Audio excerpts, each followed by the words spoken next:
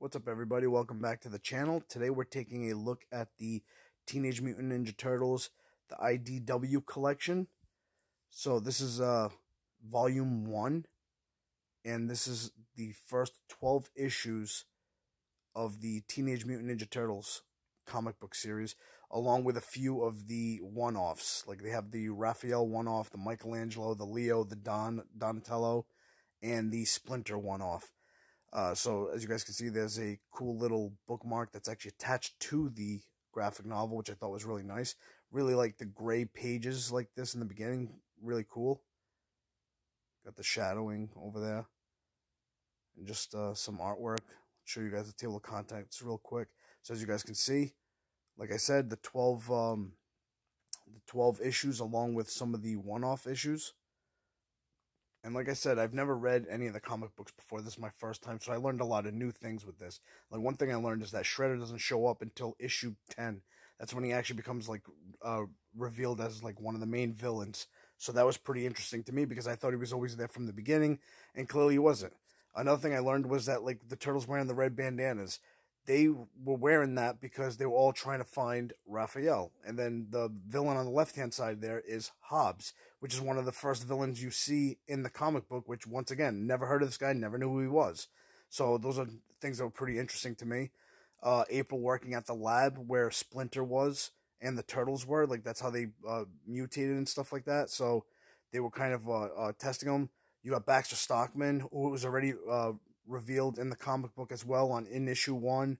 So it was really cool. It was different. Like, I didn't see it going this way, but this is really cool. I'm very glad I was able to do it.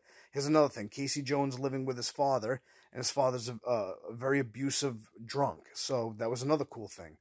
See, that's some really nice artwork here. I love the art style. It's very different, you know what I mean? Like, the Turtles look a little bit thinner compared to what you would normally think.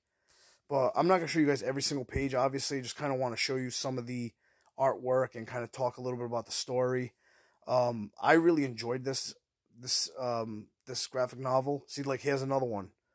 Alopex, I believe is her name. Another mutant I never heard of, but there she is in the first, I want to say, 6 or 7 issues. I think she pops up in issue 6, I believe. 6 or 7. But yeah, I don't know, I kind of learned a bunch of new things. See, now the Turtles have their own colored bandanas now.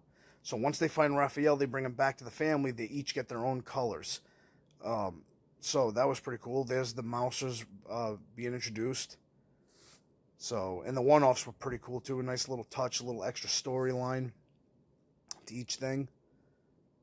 See, Krang's already introduced into the story. This is, I think, issue 8, I believe he shows up. 7 or 8 is when he first shows up. So all these villains have shown up before Shredder. Don't get me wrong, there is a teaser of Shredder as a foot soldier in this, but he doesn't fully show up as Shredder until the end of issue 9 into issue 10. Like, right here, Leo fighting all the foot soldiers on top of the roof. That was kind of cool. So he's all beat up and stuff, so that was pretty neat. Cool story there. So, and there he is, Shredder. This is at the end of issue 9. I would have never known. Shredder, and then there's Kara. Or Karai, I'm sorry.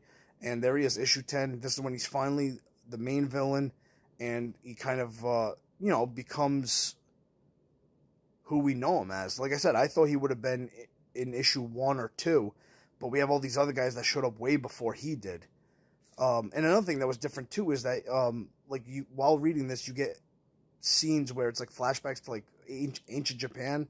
Well, not ancient Japan, but you know, a while back there. And I guess the comic is kind of insinuating that the Turtles and Splinter are reincarnations of their former selves, which was kind of cool. But definitely different. Didn't know that was their original backstory either. So that's interesting. I do plan on picking up volume 2, and I would love to see where this series goes. But I was just excited to talk to you guys about it because I've never read these, so it's enjoy this. I thought this was fantastic, and I can't wait to get into part 2.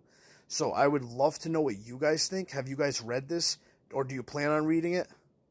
And just, you know, please like, comment, and subscribe.